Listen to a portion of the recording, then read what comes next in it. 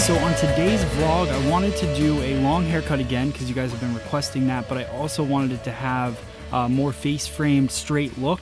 So here is our end result. This is it's got a nice side swept bang. The big focus of this haircut is to make sure that on the right-hand side, the heavy side of her parting, we took out a lot of weight. So you can see how that falls nice. It's got a lot of shattered layers in it. So we work layering it through this entire cut. I think you guys are going to enjoy it. Let me know in the comments below what you think. I enjoy all the comments that you guys keep posting. And that's pretty much it. Tomorrow, I am going to be headed to IBS New York. So I'm going to be covering that. So we won't have a step-by-step video, but we will have a really fun IBS coverage video for you guys. So thank you guys so much for watching. Let's get started with our step-by-step cut. Here we go. All right, so we're going to start off by parting on the left-hand side of the head. And we're going to work that all the way back through the back, and then we're going to take a section from the high point of the head and part it down to behind the ear. Really what we're going to do here is we're going to split the front of the cut from the back. So we'll call that the division line. We're going to create a U shape from ear to ear and just separating those. Then what I'll do is I'll clip it away before we get started. The key to clipping away this section, so I'll just slide a clip in. I'm really just doing it on the top layer of the haircut. And that's really, you don't always have to do that, but it just works better if you're trying to keep the hair separated and not touch any of the hair in the back of the head. So now I'm going to work through, this is something new I wanted to add to this vlog. I wanted to show you guys kind of the head sheet or the map that we're using to cut so you can see the over direction. So what we're doing is we're working everything, over directing it to a stationary guide directly over the parting. So just combing. Once we get to the parietal ridge, we're going to make a shift. So just work your sections across the head, over directing over the parting. Then when you get to the parietal ridge, what we're going to do is we're going to take a guide from what we had previously cut.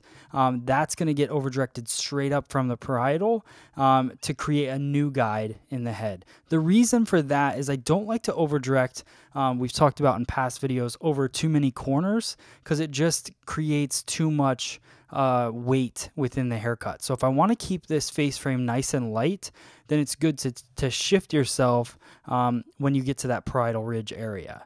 So just again, bringing it up over the forehead, kind of using the forehead as my cutting line, the angle that I want to cut the hair. So I'm taking horizontal sections across and then over directing them straight up and out over the forehead. This is going to give me a nice light effect to the haircut. We'll work our way all the way through till we run out of hair. And then that is our face frame and fringe area. Now I'm going to work the opposite side, same horizontal sections, same finger angle. The only difference in this part is there will be a disconnection at the end. The reason for that is you're not over directing the hair as far. So if you want to keep the sides of the haircut even, you need to leave that disconnection. Also, this is a weak side of the haircut. So when you're working with a weak side, you don't want to remove the same exact amount of weight as you do on the heavy side. It just doesn't make sense. So that's going to be our disconnection. We section it off. Pretty much the whole entire temple area, that's what I'm going to keep as the disconnection. So you can see how the face frame plays out. It looks really nice. This is, again, great for curly hair because of the elevation. It lightens up the curl, but it's also good with somebody that has thicker, medium to thick hair density as well. Now we're going to work in the back. I'm going to create a lot of over direction in the back. I want my shortest point to be in the very center, so you can see through the diagram, we're going to work across vertically, over directing the hair up and then over directing everything to the center. This is creating a slight concave layer. You can call it, I guess it's not really slight, it is a concave layer. But using that elevation to remove a maximum amount of weight and create a lot of texture and layers in the back of the haircut. So this is really where the idea of the diagrams came from, because I didn't showcase how far down we were on the head in this part of the cut. Now I move the camera, but I wanted to show you guys. So we work occipital bone up. I leave the bottom from the occipital bone down to be disconnected because, again, that will just leave a little extra weight in there. And to be honest, it wouldn't reach all the way up into that layering anyways. So just working through, keeping my finger angle the same, trying to stay consistent with everything. That's the whole goal of this, and over directing everything into the center.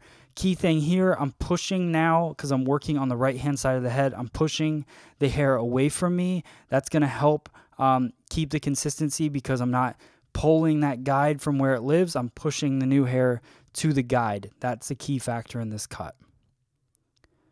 So once we get ourselves worked all the way across, we'll comb it out. And now we're going to do a blow dry, quick flat wrap.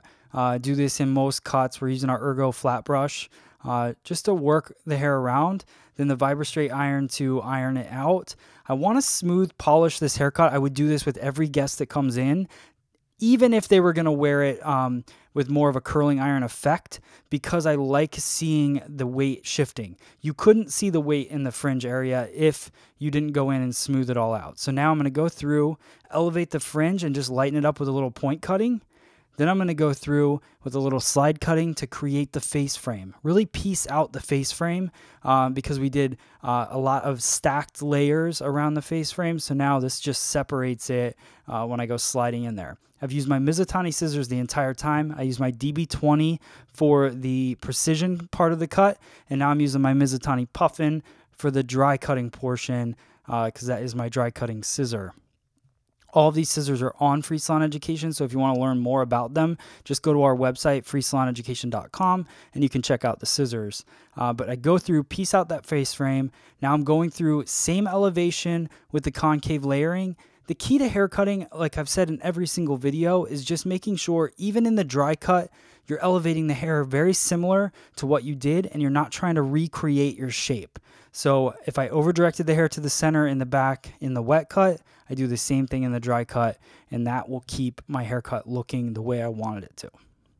All right, so just finishing up the back. And now what I'm going to do, I want to go in and I'm going to clean up the perimeter of the haircut. This is something I love doing on long hair because I think a lot of people get wrapped up in starting their longer haircuts from the bottom and working their way up and using the bottom as a guideline. What you need to do is determine how much weight you want to take out of the cut, take that weight out, and then start cutting the perimeter at the very end. So definitely take that tip, guys. Try that in the salon. I think that you will definitely be able to use it. I think you'll be able to use this cut as well. So thank you guys so much for watching. Hope you like it.